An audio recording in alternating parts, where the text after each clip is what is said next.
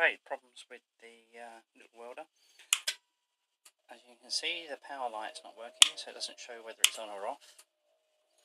The power button here is not working, and even when you press the button and you actually use it, that light doesn't light up. And the knob assemblies all come loose. I've tried to tighten it, but it won't tighten. Other problems with the machine: wires were not put in properly. I've had to tape those in. The way the wires are held into the handle not good enough.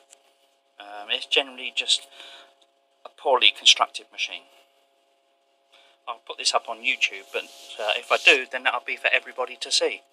I wouldn't recommend buying this.